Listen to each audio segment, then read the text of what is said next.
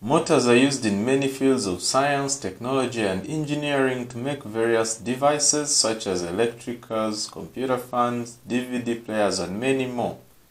But how do these motors work? In this animation, I'm going to explain the working principle of a simple DC motor. The DC motor is made up of the following key parts: 2 poles of concave-shaped magnet to provide a uniform and radiomagnetic field, an armature coil that rotates when supplied with current, split ring commutators, and carbon brushes for connecting the armature to the power source. The motor works on the principle of the force on a current carrying conductor placed in a magnetic field, also known as the Lorentz force. When an electric current is supplied to the armature, a Lorentz force is exerted on each side of the armature coil. The direction of the force is given by Fleming's left-hand rule. According to Fleming's left-hand rule, if you arrange the forefinger, the middle finger, and the thumb such that they are at right angles to each other, then let the forefinger point in the direction of the magnetic field, which always points from north to south pole of the magnet, and the middle finger to point in the direction of current, then the thumb will give the direction of the force on the current carrying conductor. When the coil is in a vertical position, there is no contact between the carbon brushes and the commutator. No current flows through the coil, and hence no Lorentz force. The coil, however, is pushed over due to its momentum and inertia.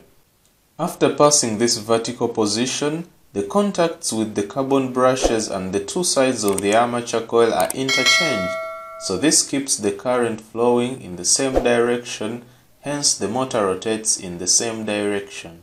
When the terminals of the battery are reversed, the direction of rotation of the motor also reverses. A shaft is usually attached to the armature and it rotates with it. This is the part that we see when we are using the motor.